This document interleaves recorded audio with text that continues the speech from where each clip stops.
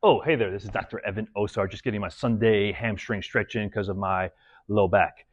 How you doing today? Hope you're doing well. Hope the weekend has gone well for you. We're winding up the weekend. This is an impromptu, I should say not really impromptu, it's kind of out of context Facebook Live for me. However, didn't have time to do it earlier this week, so I'm doing it now. Hope your week has found you well. Many of our clients present with obviously low back pain and low back discomfort, and they're told their hamstrings are short and tight and they need to lengthen them. And for many of our clients, that's a true statement. However, have you actually assessed your client to see if that's really their issue and their tight hamstrings are driving their issue? Part of the challenge with the hamstrings, or how the hamstrings can contribute to low back issues, is when the hamstrings are short and tight, they will pull you into posterior pelvic rotation. So what happens for many of our clients, especially our clients that sit too much, they're sitting in posterior pelvic tilt. So let me do that for you real quick. They're sitting in posterior pelvic tilt, which shortens their hamstrings, both at the pelvis attachment as well as at the back of the knee attachment and the fibular head attachment. So what happens is the hamstrings shorten. What else happens is when clients have low back issues that impact their sciatic nerve, specifically sciatic nerve, it could be other nerves, but more specifically the sciatic nerve, it can create some compensatory tightness. So the client doesn't want to, or the nervous system doesn't want to lengthen. So they will also shorten themselves up, especially through the hamstrings, to create less neural sort of stretching. Nerves are just like muscles in the sense that they need to lengthen as well. And if there's some neural tension in the system because of a disc herniation or bulging or some other kind of sort of neural winding up, then the nerves don't glide. So your client will start to tighten themselves up to not allow that nervous system to lengthen out. So that's another common cause of hamstring tightness. The other issue that will happen for many of our older clients is they have spinal stenosis, narrowing of the spinal canal where the spinal cord is itself, or where the nerves are coming off, the spinal nerves are coming off either side to run down the leg. The common posture for that spinal stenosis is they will go into posterior pelvic tilt. Again, that's why some of your older clients, the older they get, they start shuffling, their stride shortens, they're not able to lengthen, they're not able to extend up because they're trying to protect the neural structures like the spinal cord and the nerve roots, but then also create more space, and you do that by posterior tilt and lumbar spine flexion.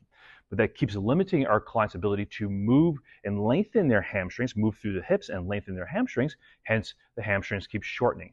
So then they tend to do things like try to stretch their hamstrings like this. And what we see for a lot of clients, excuse me as I turn around away from the camera and show you, put my butt in your face, apologize for that, is they'll stretch and they stretch away from their actual shortness.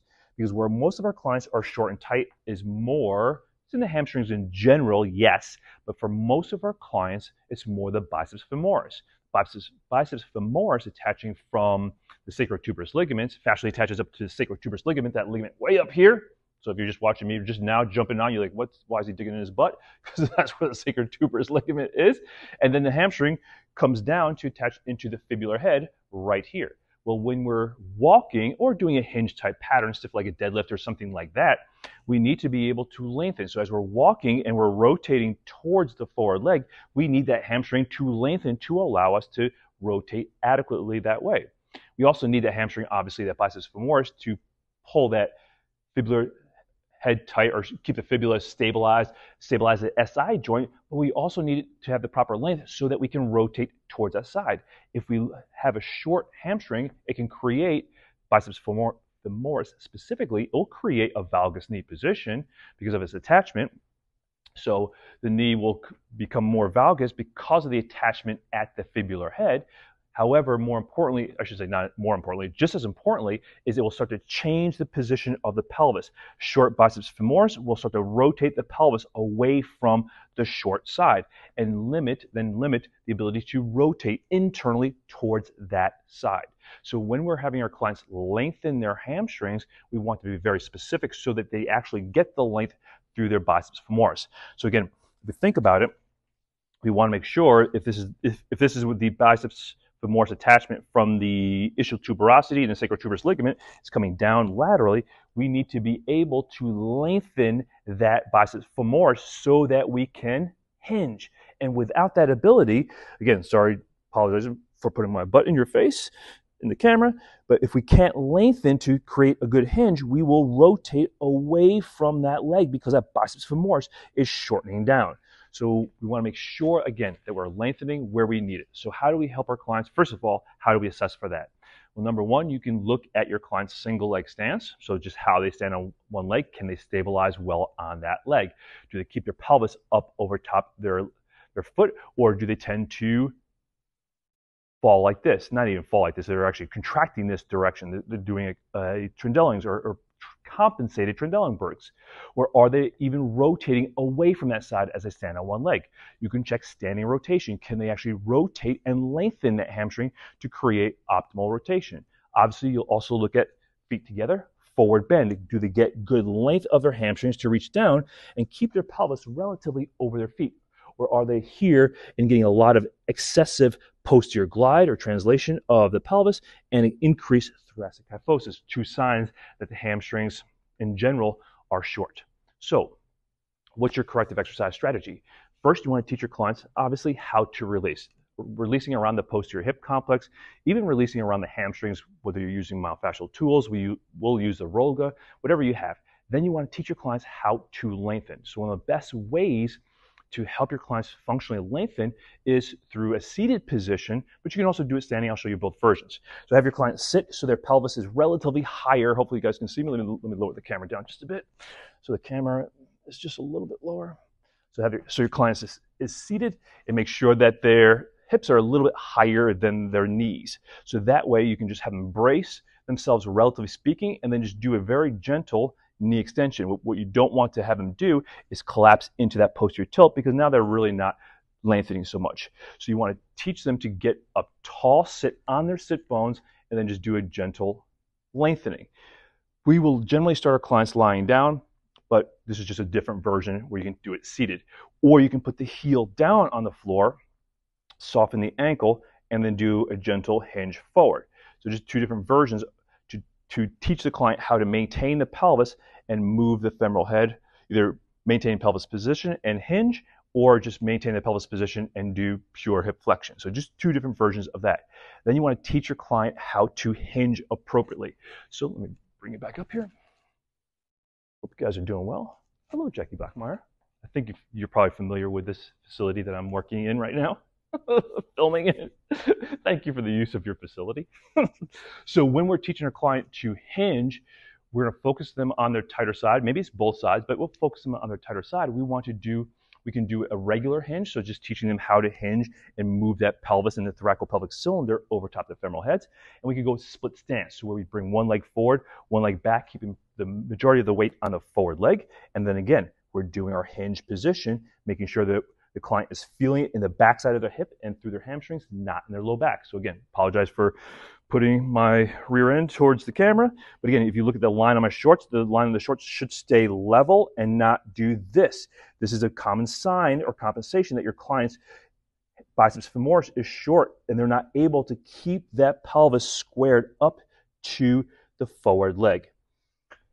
Once you've done that, your client should actually feel really, really good after that. And if you reassess them, if you watch them walk, they will feel, hey, I feel freer through my hips. Their forward bend looks smoother, more even, more controlled. And then of course you want to teach them how to load it up. You want to teach them how to do a hip hinge. So you want to teach them, you can do unilateral, bilateral loads. Again, just stiff-legged deadlift. Again, teaching them how to hinge appropriately. You can again load this into the split stance position, and obviously you can make it more challenging by going elevated rear leg or a pattern like that.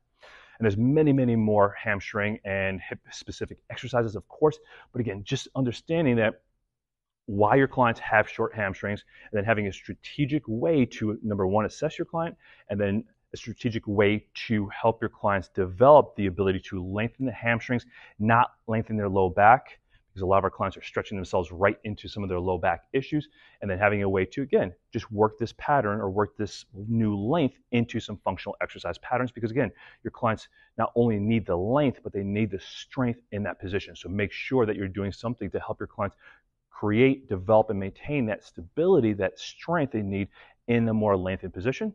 And that's how you become a go-to expert for your current clients and attract more individuals that need, want, and will help you, or I should say, will pay you. They'll help you. They'll pay you for your expertise.